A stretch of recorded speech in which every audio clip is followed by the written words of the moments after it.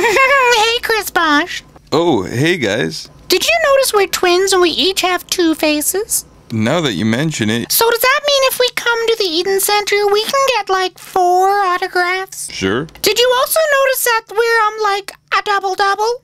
Just like that thing you always get. I too am a double-double! So does that make us all like triple-double? I'm no math magician, but I'm pretty sure that makes us a triple-double-double, which really isn't anything. Whatever. At least our legs aren't attached to a plaque with our stupid name on it. Bobblehead.